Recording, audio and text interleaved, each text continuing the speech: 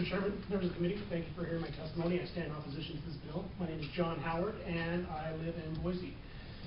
I'm just going to get into brass tacks. Starting with the statement of purposes and the fiscal note, it states there is no fiscal impact of the general fund. And on face, that's true. There is no general fund money, but the amount of time, money, and printing, reprinting the bill, productivity lost in these hearings for an issue that really is a non-issue, as I'll get to in a minute. It's getting very, very costly for us to even be looking at this, not to mention changing all the laws and the printing fees of whatnot. I'm not a very eloquent speaker, and I'm going to do a line-by-line refutation of the legislative intent. Section 1, approximately lines 11 and 12, says that the leased grounds facilities function as the vibrant core of Idaho state governance for Idaho citizens.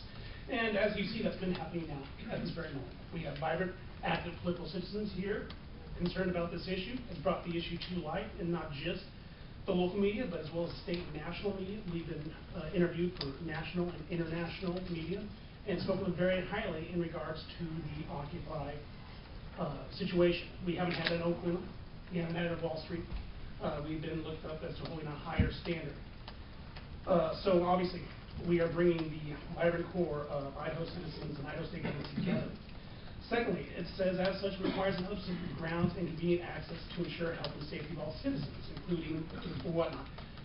Despite the fact that the state told the groundskeepers not to shovel, not to take care of leaves, not to remove trash, we've been taking care of all those things ourselves. In addition, we've provided unobstructed access to anybody who walks through. Employees of the state walk through there daily without any hindrance or hassling, as well as that people come to tourists and ask their questions. Some of the representatives of this fine body have done that very thing.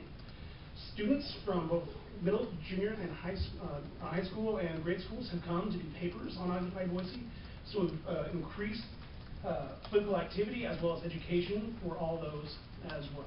So far we've done nothing but a positive thing. My question is, why this, and it states specifically Capitol Mall and no other establishment, should be considered it's a vigil as opposed to a cabin, and why this is being brought to court. Not court, that may be later. The other thing, two other issues I have specifically with this is line 41 of section 2 states that state agency personnel or contractors can be used to enforce whatever enactment of this law comes to place, and that concerns me that you're going to hire out in this economy. Well, I guess it's good job creation in a negative sort of way.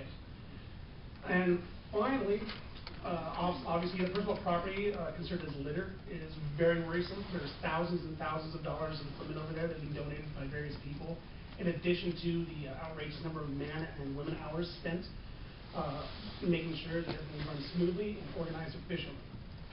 And that brings me finally to section 3, which is the emergency clause, which is, I have no understanding as to why you need an existing emergency clause, and it's just sort of heavy-handed in my opinion for this sort of legislation.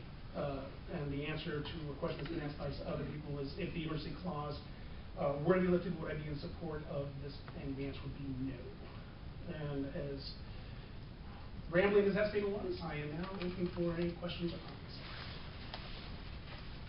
Other questions?